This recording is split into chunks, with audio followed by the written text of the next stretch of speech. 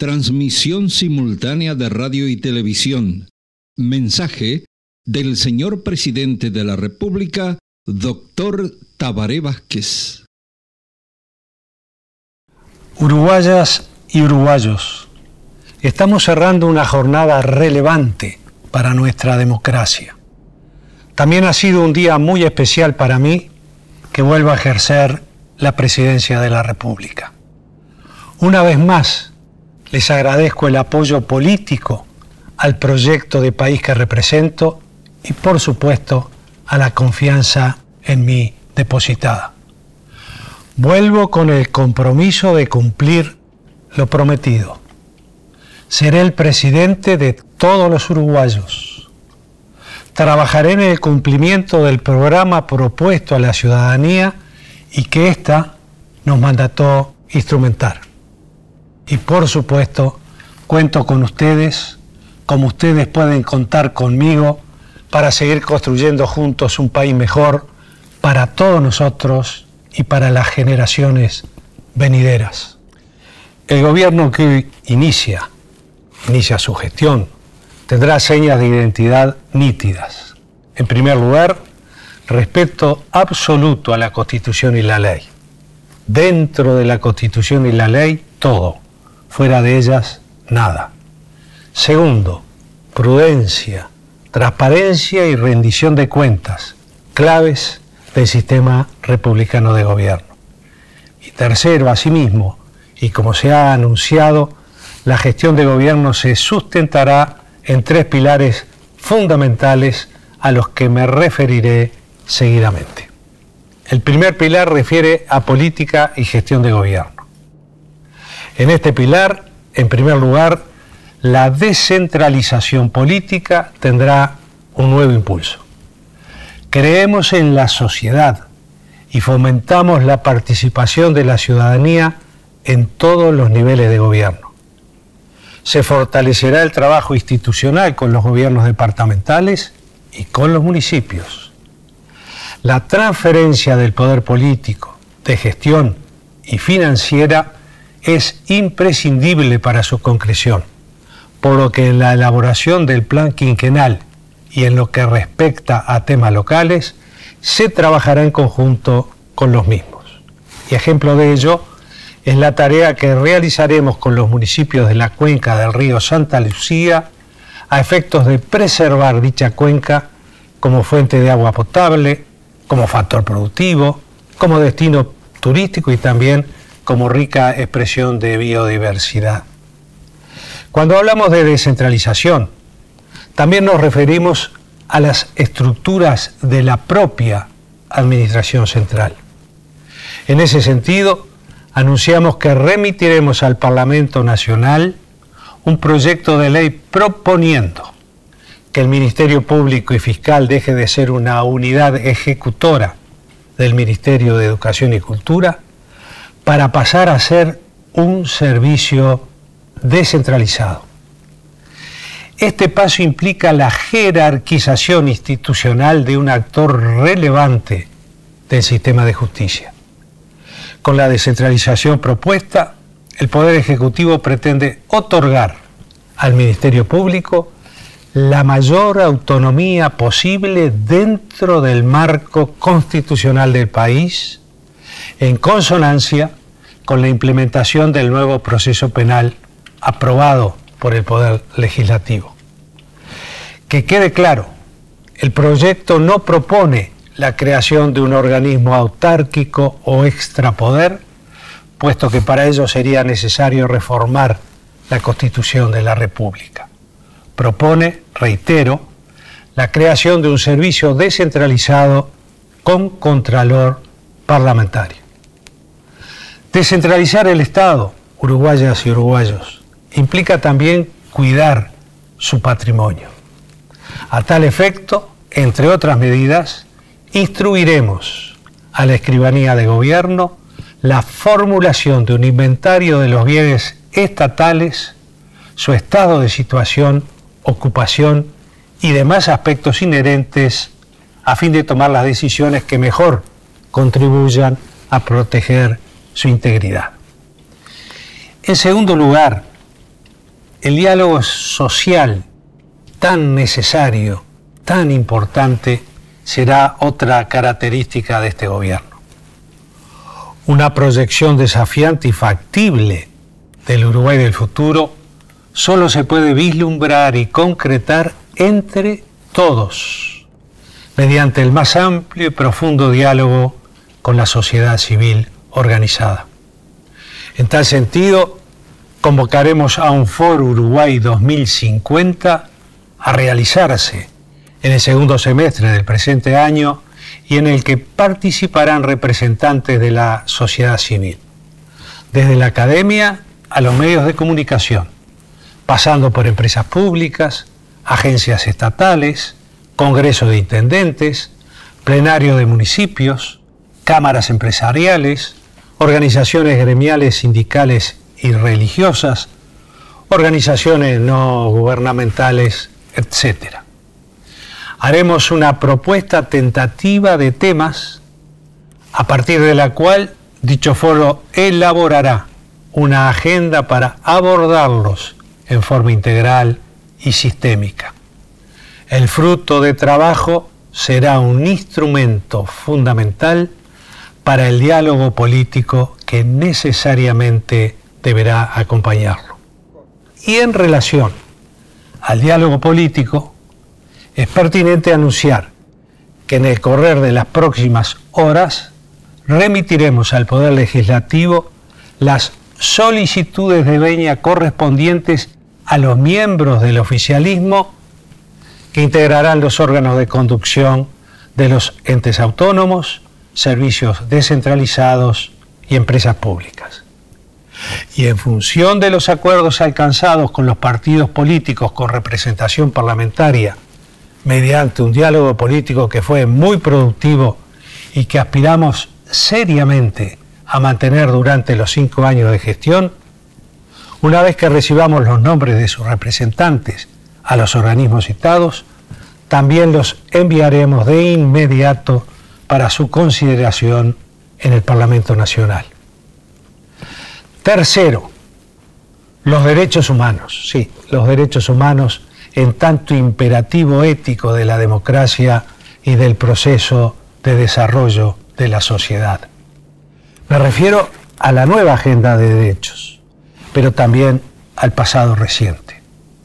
Como ya se ha anunciado, entre las primeras acciones de gobierno está la constitución de un grupo de trabajo por verdad y justicia, cuyo cometido esencial será la investigación de los crímenes cometidos en el marco de la dictadura. Este grupo profundizará en el análisis de los archivos existentes y búsqueda de información relevante en la materia. Organizará el registro de testimonios de víctimas o familiares sobre delitos de lesa humanidad.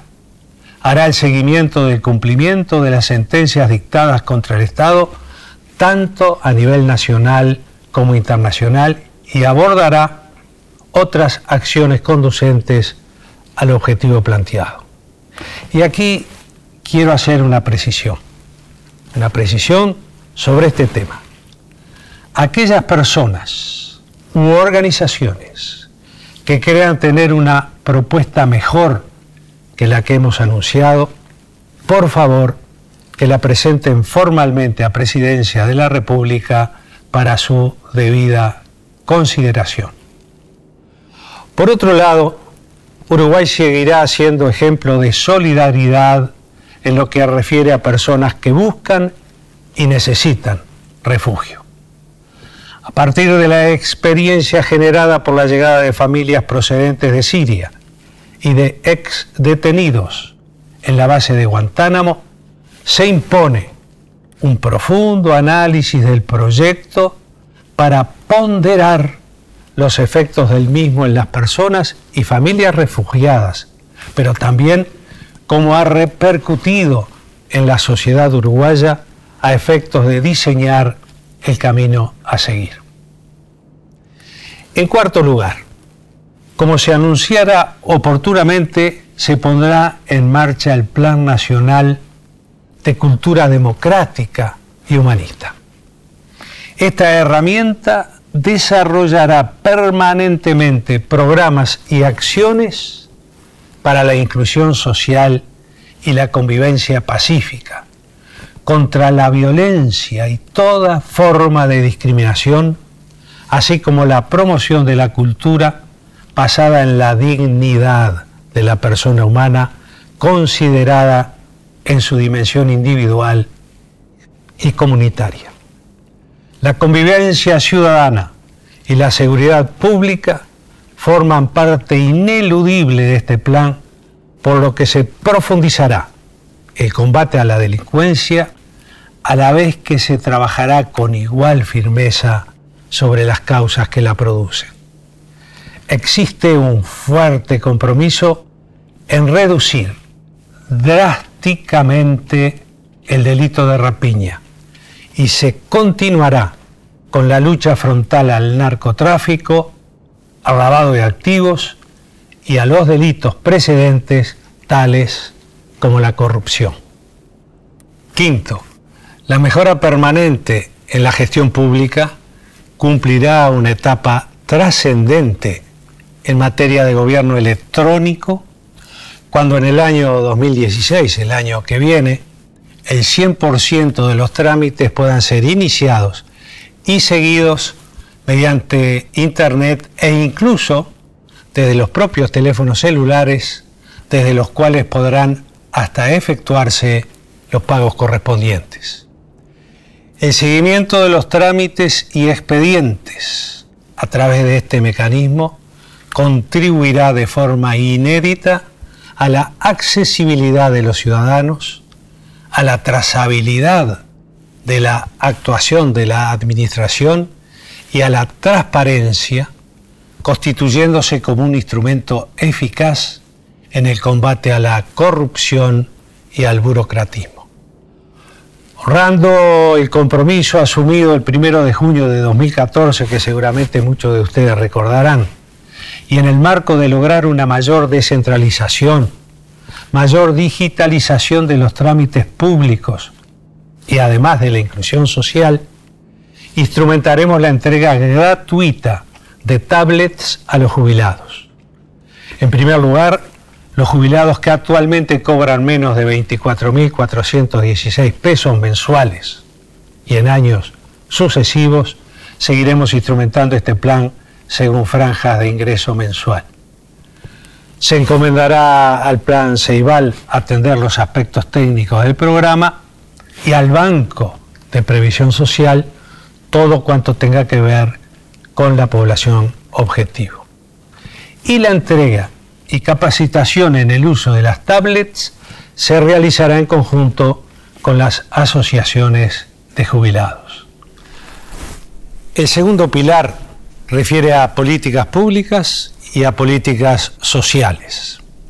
Y en este pilar destacamos, en primer lugar, el Sistema Nacional Integrado de Cuidados, porque la calidad de una sociedad se refleja en cómo cuida a los más vulnerables.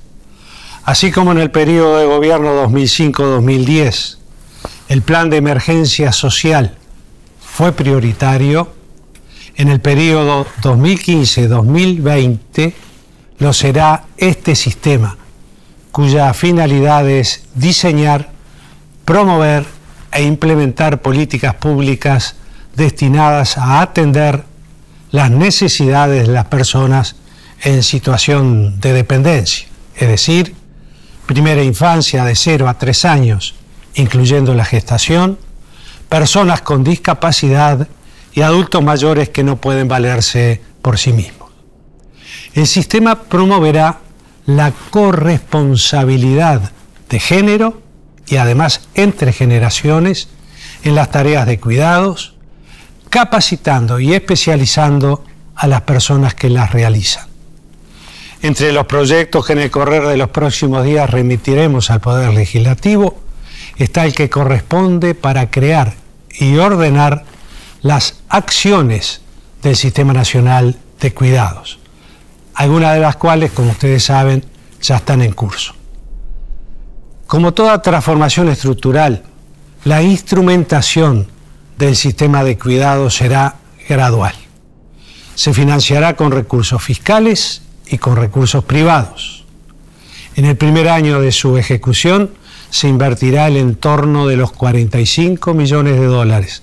Y para el año 2020, cuando todas las acciones previstas estén desplegadas, el costo anual del Sistema Nacional Integrado de Cuidado será aproximadamente de 240 millones de dólares.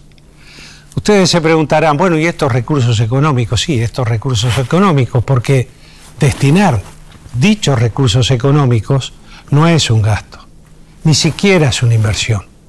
Es cumplir un imperativo ético y es cumplir, además, con el mandato constitucional.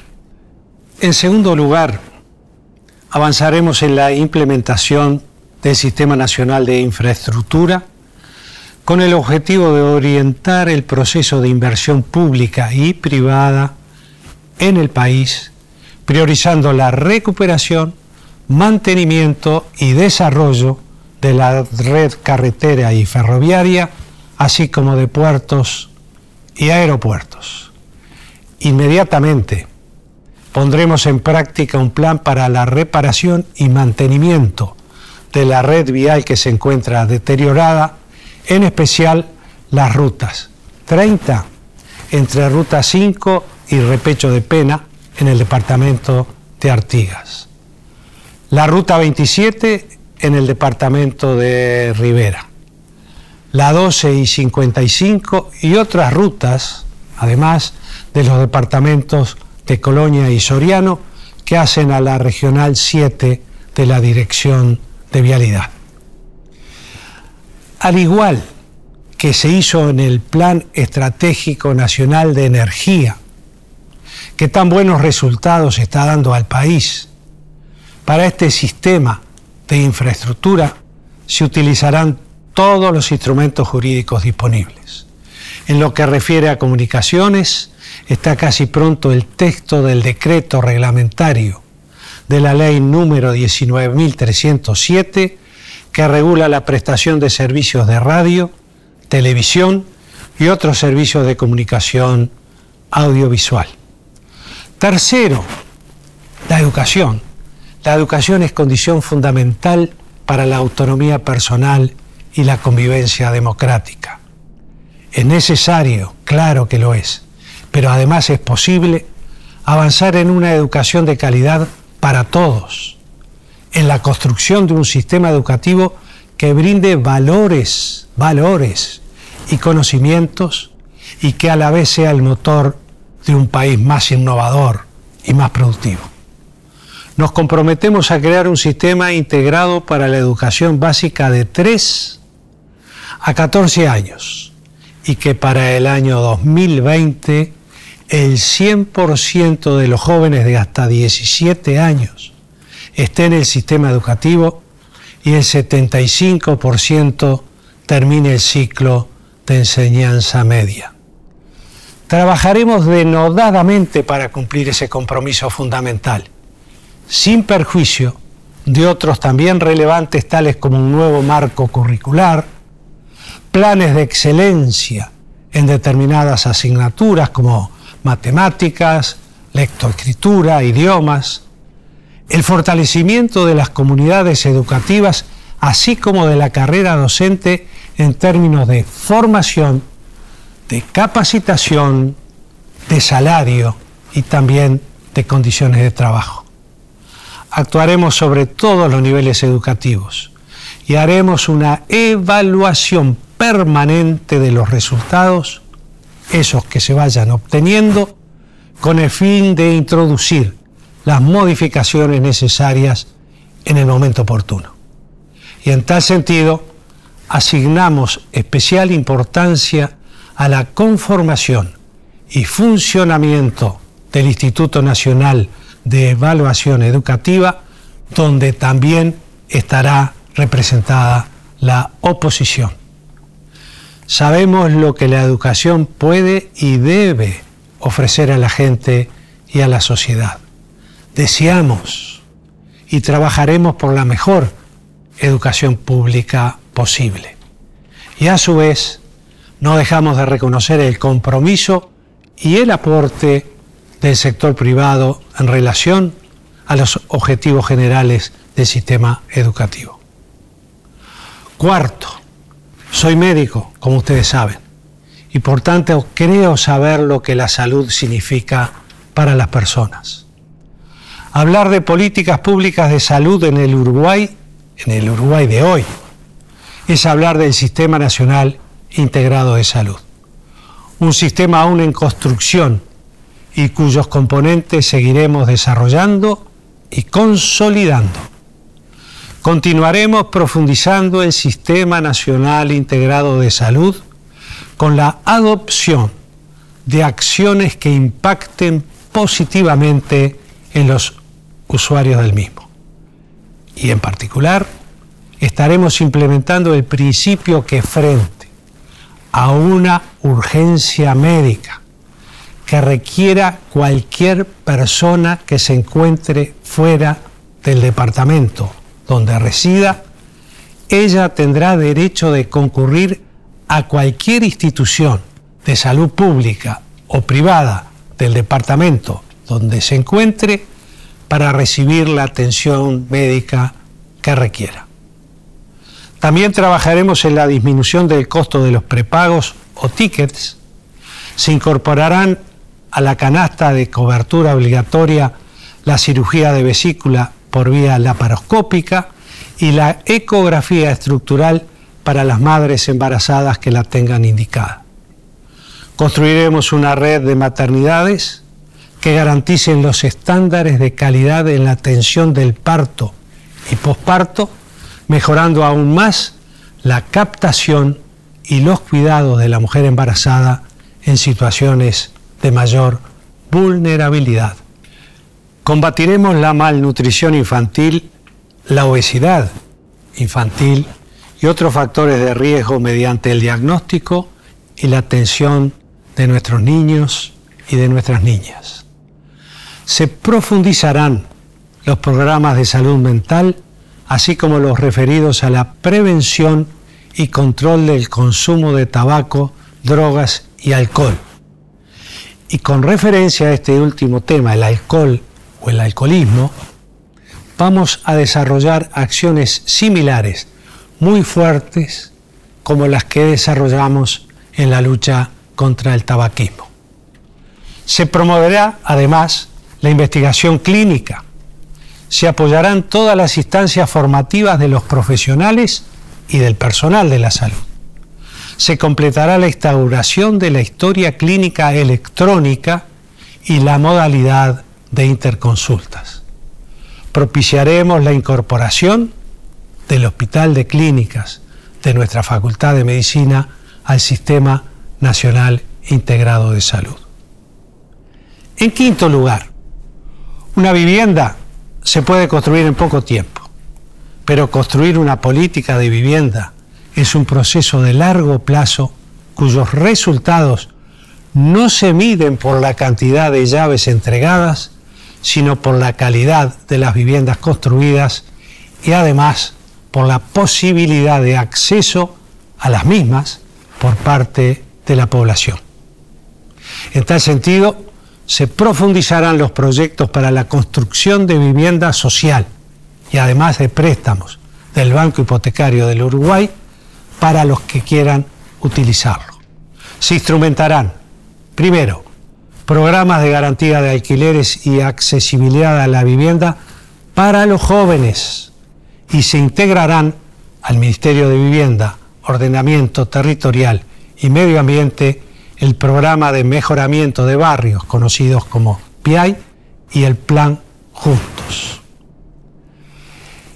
En sexto lugar, la cultura, sin duda, es un territorio de libertad, un lugar de encuentro democrático, un espacio para la creación colectiva y permanente de valores, de principios y de identidad de una sociedad. Dentro de esta vasta definición y sin desmerecer otras manifestaciones de la cultura, quiero referirme a la cultura del trabajo para el desarrollo. Una cultura donde el trabajo, no solo es una forma de ganarse la vida, sino también un valor de vida. En la última década el Uruguay ha avanzado sustancialmente en materia de creación, formalización y mejoras en las condiciones de trabajo. Ahora es tiempo de avanzar en calidad del trabajo. Que el trabajador público sea mejor en su servicio, que el gerente optimice su desempeño, que el empresario sea un agente de la transformación emprendedora, de la generación emprendedora e innovadora, con los apoyos necesarios a su gestión. En fin, que el trabajador sepa y pueda desarrollar todas sus habilidades y aplicar su mejor esfuerzo en el marco de relaciones laborales sanas y trabajo decente. Todos nosotros somos trabajadores. Todos nosotros tenemos que defender nuestros derechos, pero todos nosotros debemos asumir nuestras responsabilidades. En séptimo lugar, daremos un nuevo impulso a la educación física, el deporte y la recreación. En tal sentido, crearemos en el ámbito de la Presidencia de la República la Secretaría Nacional de Deportes para impulsarlo en sus diferentes áreas y en sus diferentes manifestaciones como promotor de valores y además factor de integración social. Como consecuencia de ello, el actual Ministerio de Turismo y Deportes pasará a ser Ministerio de Turismo. Está en preparación un proyecto de ley para atacar en profundidad y en toda su dimensión, el fenómeno de la violencia en el deporte. Seremos implacables porque queremos tener una sociedad sana, una sociedad fuerte, una sociedad fraterna, una sociedad en paz. El tercer pilar abarca la economía, la producción, el trabajo, el medio ambiente y el cambio climático. Uruguay puede, pero no solo puede, debe plantearse como objetivo fundamental el de progresar en su nivel de desarrollo con crecimiento inclusivo, apostando a la calidad, a la sostenibilidad ambiental y la apertura al mundo. En esa perspectiva, los equilibrios macroeconómicos son una herramienta imprescindible. Continuaremos la línea trazada hasta el momento a través del control del equilibrio fiscal y tomando las medidas pertinentes para llevar la inflación en un rango meta entre un 3 y un 7% y ubicándose en el eje del mismo en un plazo aproximado de 18 meses. Otro componente fundamental de este pilar es el Sistema Nacional de Competitividad, para cuya creación remitiremos al Poder Legislativo el correspondiente proyecto de ley. Sus cometidos apuntan a la identificación de objetivos y el diseño de políticas y estrategias relativas a la misma y a la transformación productiva, incluyendo lo que refiere al desarrollo económico, productivo, a la ciencia, a la tecnología, a la innovación y la inserción económica de nuestro país a nivel internacional. Todo ello optimizando el aprovechamiento de los recursos disponibles. A cuyo efecto, entonces, el Poder Ejecutivo conformará un gabinete integrado por los Ministerios de Ganadería, Agricultura y Pesca, Industria, Energía y Minería, Relaciones Exteriores y la Oficina de Planificación y Presupuesto para consolidar los mercados existentes, abrir otros y captar nuevas inversiones en el sector productivo y de servicios. Vinculado a ello, afirmaremos la inserción internacional del Uruguay en base al regionalismo abierto, con apego, como no podía ser de otra manera, al derecho internacional y a los compromisos internacionales asumidos por el país. Apostaremos por la calidad, lo que implica agregar valor a nuestra producción. Continuaremos facilitando el acceso a la financiación de proyectos de investigación y además de aplicación de ciencia y tecnología. A tales efectos, triplicaremos la inversión en ciencia y tecnología de la información, que alcanzará el 1% del Producto Bruto Interno. Fortaleceremos además fondos para becas de formación y capacitación de los investigadores e incorporaremos la investigación científica y tecnológica en las empresas públicas. El desarrollo ha de ser ambientalmente sostenible o simplemente no será desarrollo. En tal sentido, y ante los desafíos y posibilidades planteados en materia de cambio climático, preservación del medio ambiente y adecuada gestión de los recursos naturales, se propondrá al Poder Legislativo la creación de la Secretaría Nacional de Medio Ambiente, Cambio Climático y Agua. Y en otro orden, en primer lugar, se remitirá al Poder Legislativo un proyecto de ley que dispondrá que el pago del IRPF para aguinaldos y salarios se realice de manera separada al resto de las retribuciones, generando así una mejora en los salarios de los trabajadores. Asimismo, y honrando otro compromiso asumido, también remitiremos al Parlamento Nacional el proyecto de ley para restituir el impuesto de primaria a las extensiones de tierra superiores a 300 hectáreas, dado que las condiciones que llevaron a suspender este impuesto han sido ampliamente superadas. También remitiremos un proyecto de ley para consolidar legalmente y ajustar los mecanismos de funcionamiento del Fondo de Desarrollo creado por decreto en el año de 2011.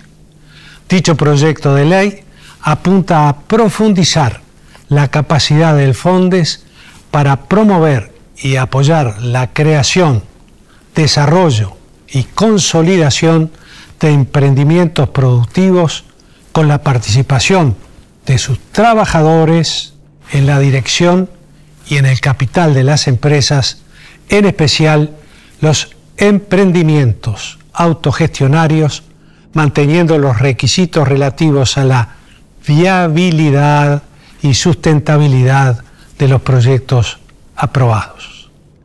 Compatriotas, no concebimos un gobierno encerrado en sí mismo, sin interactuar con la sociedad y con las distintas y variadas expresiones de la misma.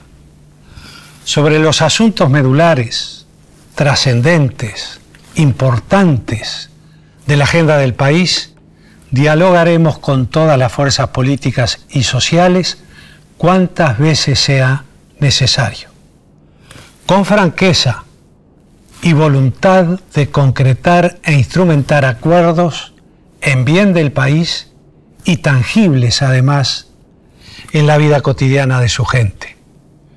Pero el diálogo y los acuerdos han de estar orientados por la voluntad y por el mandato de la ciudadanía.